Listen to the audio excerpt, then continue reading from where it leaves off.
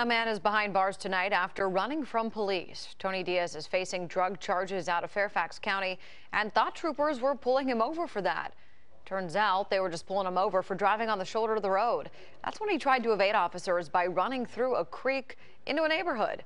Only on 10, our Amy Avery spoke with witnesses and has their reaction tonight.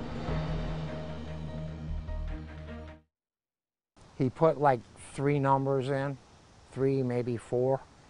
And all of a sudden the cops showed up. An unexpected encounter that took a turn in seconds. Actually, I just finished this. Les Baldwin was installing a handrail on a neighbor's home when a man walked up and asked him to use his phone. He dialed a couple of numbers and he said, "I'm cold.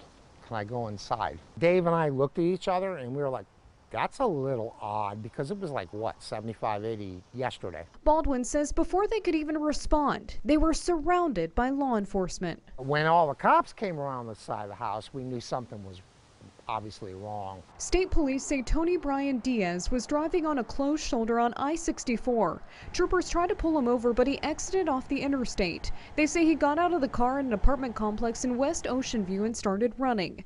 They say he ran through a nearby creek and ended up in this neighborhood near Chester and Granby. He came walking out, and he walked up the street, and he walked normal, like there was nothing going on. Les says it was a scary situation. This shows you the extent of the cars that were involved. There were quite a few of them. But he's thankful Norfolk police and Virginia State Police responded so quickly. They came around that corner in force, and there was at least 20 of them.